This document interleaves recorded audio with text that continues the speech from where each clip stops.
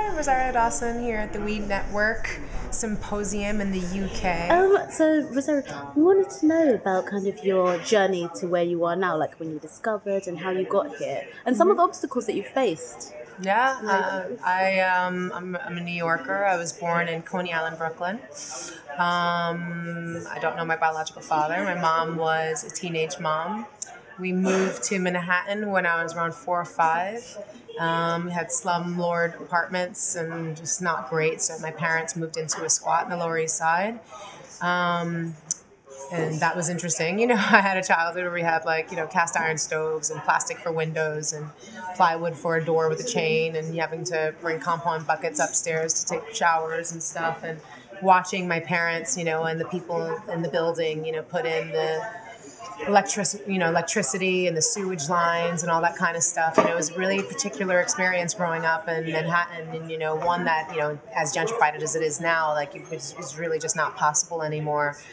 So I had a pretty interesting background, and sort of an exposure to a lot of things. And obviously Manhattan and New York can expose you to so many things. But being as poor as we were, being able to be in that center of the world was so powerful and instrumental to the education that I have now. Being able to travel with my career and doing all the different things that exposed me to so much, and also with my philanthropy and activism, and I was exposed to, the housing issues and crises and the police riots and, rat infestations and teen pregnancy and dropout rates and HIV/AIDS crisis. And, I saw how, especially with economics, how everything was interrelated with each other. And I think that's a big part of the reason why, in 2004, I co-founded Voto Latino, which is a voting organization to mobilize Latinos in the political process. And, for me, it's like I work with a lot of different organizations. I'm on a lot of different boards. I work with V-Day. We're doing a memory and monologue, a rant and a prayer on March 26th at the Lyric Theater. I hope people can come through. We're also pushing for 1 billion women rising, next Valentine's Day, because 1 in 3 women will be beaten, raped, killed, or in some way abused in their lifetime. And those are astronomical numbers, and that means about 1 billion women on the planet. And so we're hoping that 1 billion people will rise and show what that movement can be and be that critical mass to make the change that we can see right now.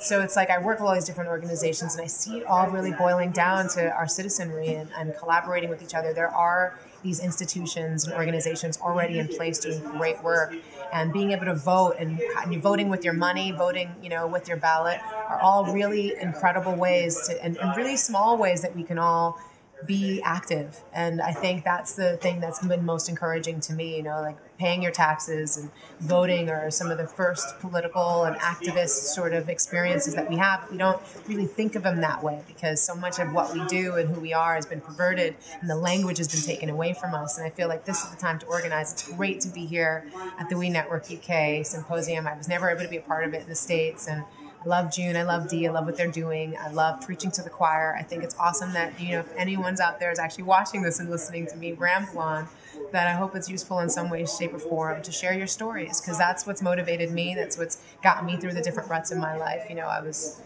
discovered and because someone reached out to me and saw something in me, I was able to audition and get that role and keep pushing that door open, and use that opportunities. And it's people helping other people. And so I try to give that back in any way, shape, or form, not because I have to, but because it feels good to pay it forward. And so much of who we are as human beings is just giving to each other. The whole anti-slavery movement was a bunch of people all coming together to help strangers, people who would never be able to even thank them.